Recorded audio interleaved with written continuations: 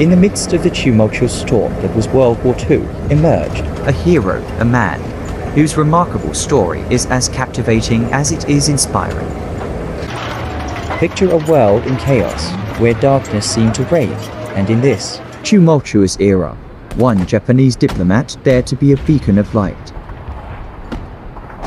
This is the extraordinary and untold tale of Chiune Sugihara.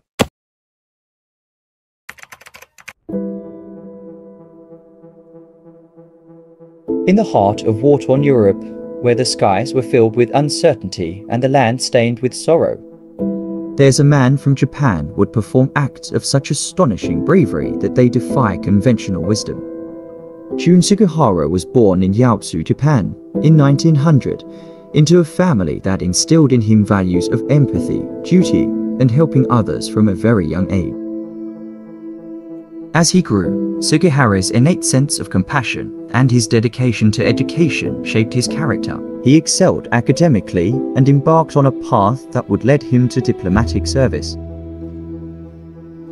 Sugihara's journey through life eventually took him to a diplomatic posting in Lithuania in 1939, a pivotal moment in history that would test his character and courage like never before.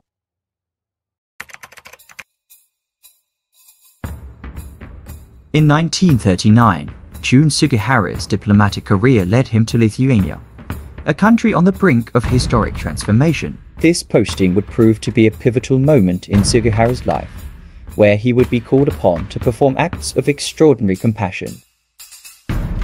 As Japan's consul in Lithuania, Sugihara was tasked with the responsibility of representing his country's interests in a foreign land. Little did he know that he would soon face challenges that would test his moral compass. Lithuania, during this time, became a refuge for Jewish refugees fleeing the horrors of the Nazi regime. These desperate men, women, and children sought visas that would provide them with a chance to escape persecution and death. Day by day, Jewish refugees crowded outside the gates of Sugihara's office, pleading for visas that could mean the difference between life and death for their families.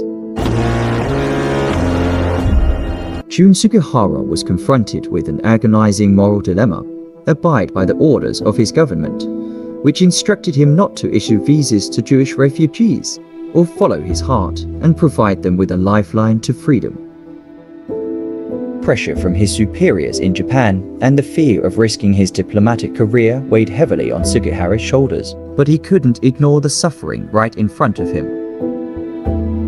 In an audacious act of compassion and defiance, Sugihara made the decision to issue transit visas to Jewish refugees, knowing it could lead to severe consequences. Day and night, he tirelessly worked to process and sign visas, often staying up late into the evening, driven by the urgency to provide hope and safety to those in dire need. Chiune Sugihara's audacious actions earned him the title, the Japanese Schindler. He signed over 6,000 visas, ultimately saving thousands of lives, a genuine hero amidst the darkness of the Holocaust. Thanks to Sugihara's unwavering courage and compassion, countless Jewish families found a glimmer of hope in the midst of a world consumed by hatred. Yet, heroism often comes at a price. Sugihara faced the consequences of his defiance, including his removal from his diplomatic post and his family's financial struggles, but he never wavered in his conviction.